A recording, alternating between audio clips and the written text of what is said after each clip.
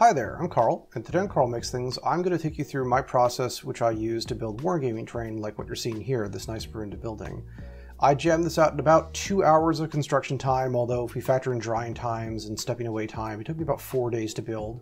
The primary materials that I used were dollar store foam board, a little bit of wall filler stucco, popsicle sticks, and some concrete sand that I've sifted into fine and kind of coarser grits.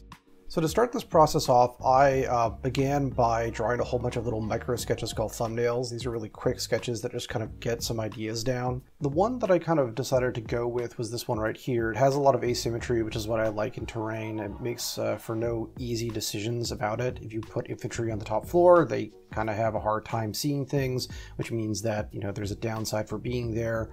Once I was kind of happy with its overall kind of look, I took it into an orthographic view, and then I took that into Photoshop to build some templates. So the purpose of these templates is essentially twofold. The first thing is that it helps me work out all my dimensions and actually figure them out before I get started. I can print them out, cut them out, and actually see what this is going to look like once it's put together, just by kind of holding them up. And the second advantage that these kind of give is that I can actually share them with people and they can essentially replicate the terrain that I'm building on screen. So it helps you guys out too. So to get started on fabrication, I've kind of parted out the templates from their sheets of paper, and I'm doing that to maximize the space that I can on this scrap piece of foam board, play a little bit of Tetris with these parts essentially, and then I've glue sticked them down so that I can keep them in place while I'm cutting them out. It's important to note that I didn't use too much glue because we are going to be ripping these off, and if you use too much glue, you will actually start separating the paper from the foam board, which is what we don't want. So with a nice sharp blade, I'm going to come in and start actually getting these templates cut down to size. Any of the straight edges that I really need to make sure are accurate, like the bottoms of the actual templates, which are going to connect with the ground. I'm going to use my carpenter square to make nice straight cuts there. But everything else is more or less freehand.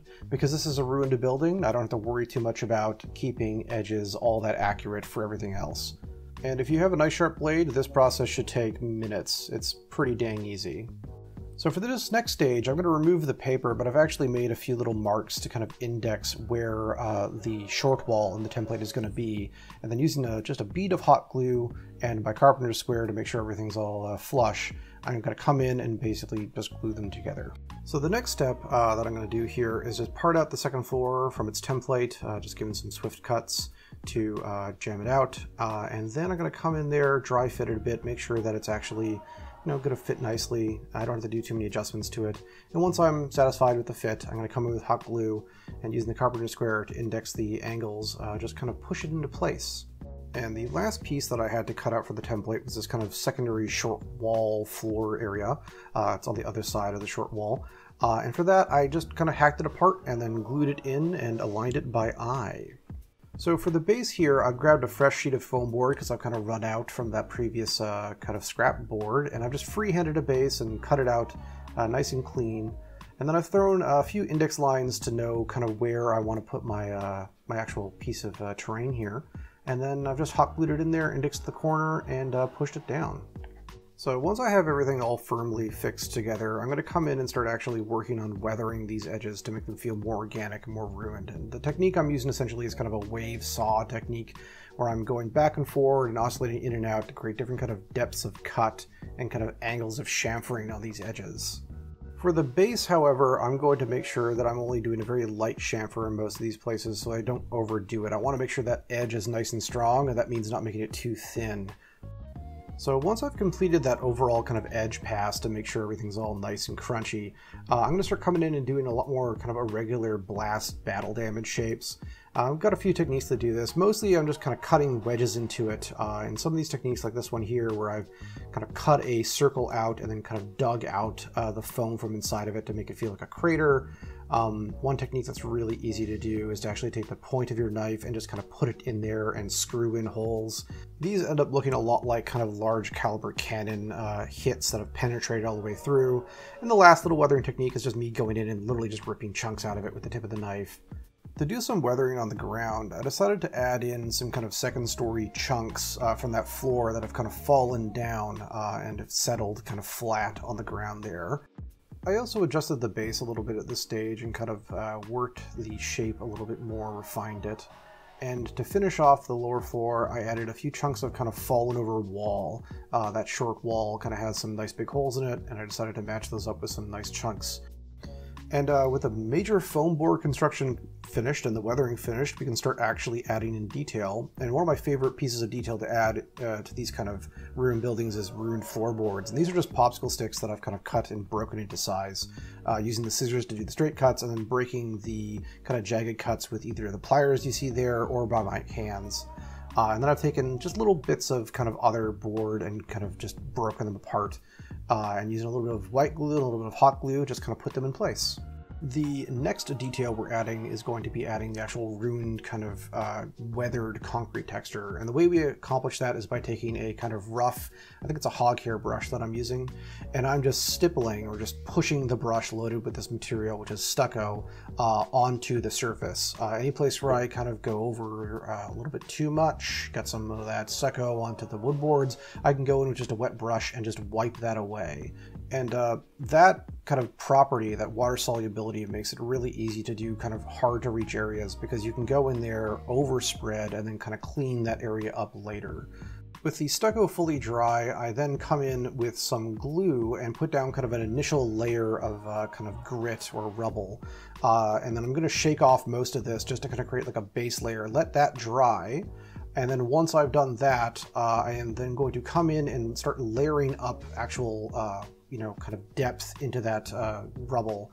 And using a 1-to-1 mixture of water to glue, I'm going to come in and fix that depth grit in place. So it creates like a nice organic pile of rubble that feels like it kind of belongs in that spot. And for any areas that feel a little too messy, I'm just going to come in and clean them up with a little bit of water on some kind of implement, my finger or maybe a brush.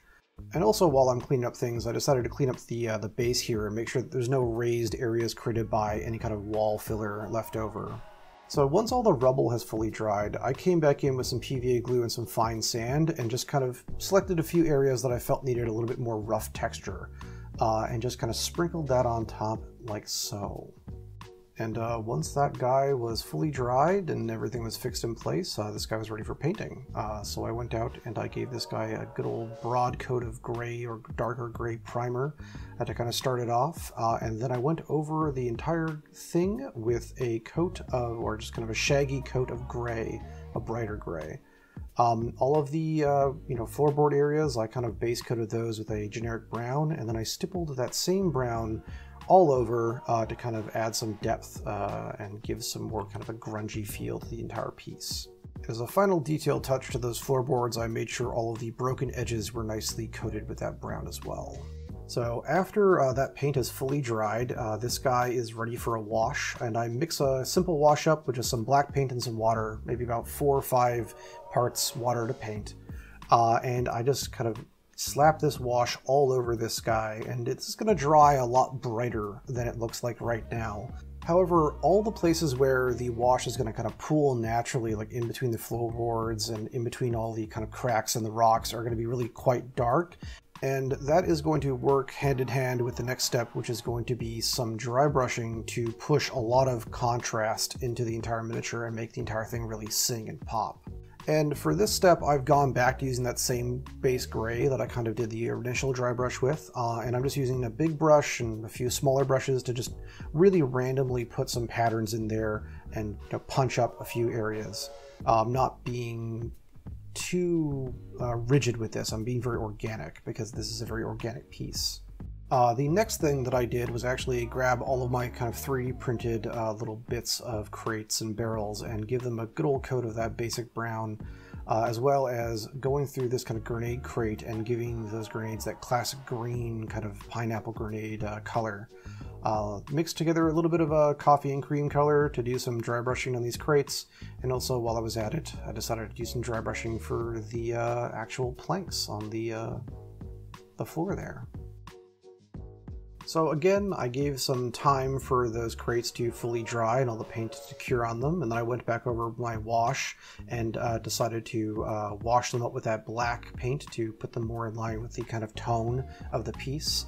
I also went back in and touched up some of the colors that got a little bit too dark in those grenade boxes.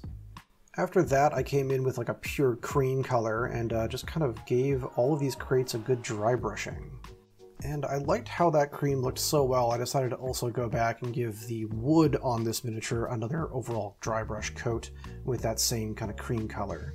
And once that was done, I came in to the kind of grenade crate here, and I filled that space in, that lower space in, with some chamomile tea leaves, and then just sealed them the same way that I sealed the rubble, just with some glue and some water.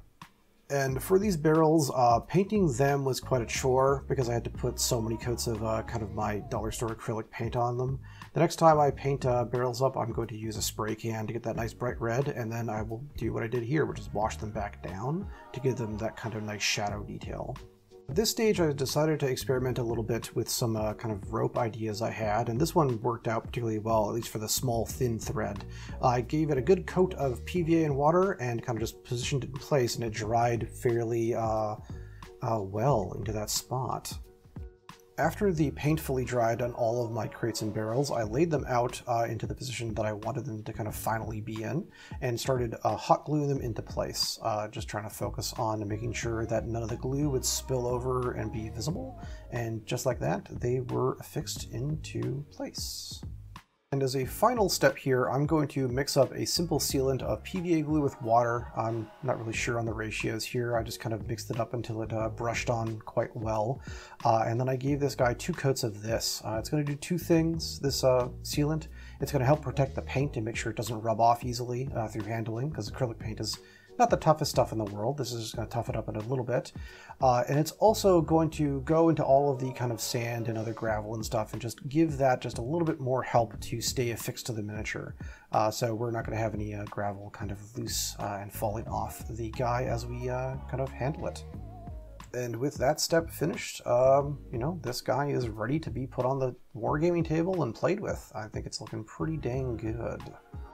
And that's all I have for you guys for today. If you'd like to see how to paint up any of those Space Marines up here on the B-roll that I've got going on, you can actually check out the tutorials for both the Blood Angels and the Salamanders, which are up the channel right now. And if you guys are curious as to what I'm doing up next, I post work in progresses on the Discord server. And honestly, it's actually quite a nice place to just come and hang out and talk about painting or 40K or games in general. And before I get going, I'd like to give everyone who supports me on Patreon a special thank you. Your generosity is really helping out, and it helps me kind of keep the lights on. Thank you, and have a good one. I'll see you guys later.